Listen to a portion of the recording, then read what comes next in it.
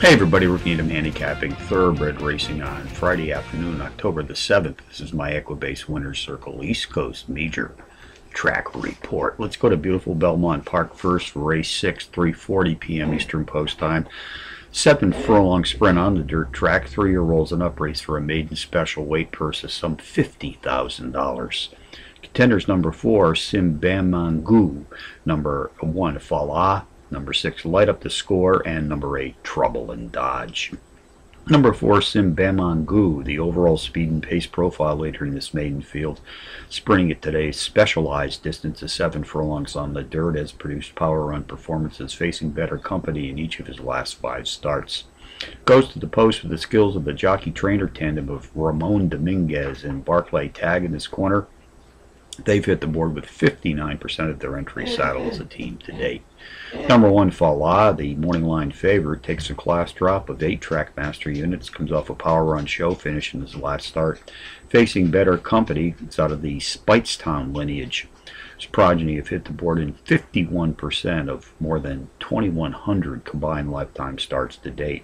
For your information, folks, Speightstown also qualifies for my 3-star sires list.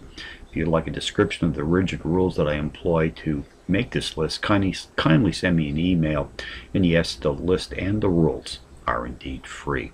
Race 6 summary, number 4, Simbamangu, tops my contenders list, which also includes number 1, Falah, number 6, Light Up the Score, and number 8, Trouble and Dodge, 4168. In race 6 from Belmont Park, classy Keeneland opening today. Kentucky, race 8, 5:13 p.m. Eastern Post Time. For the Phoenix Stakes, 6 furlongs on the cushion dirt track, grade 3, 3-year-olds and up, race 4. A purse of some $175,000.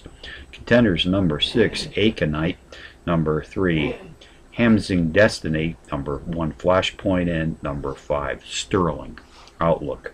Number 6, Aconite, the overall speed leader in the stakes field, sprinting at today's distance of 6 furlongs on the cushion dirt, has produced a quartet of power runs in his last 5, hitting the board in 3 of those efforts, including back-to-back power run wins in his 4th and 5th races back. Jockey Johnny Velasquez and trainer Todd Pletcher sent him to the post. They've hit the board with 57% of more than 400 entries saddled as a team to date.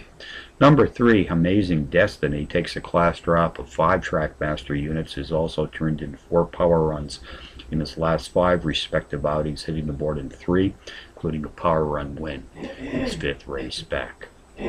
Race 8 summary, number 6, Aconite, tops my contenders list, which also includes number 3, Amazing Destiny, number 1, Flashpoint, and number 5, Sterling Outlook.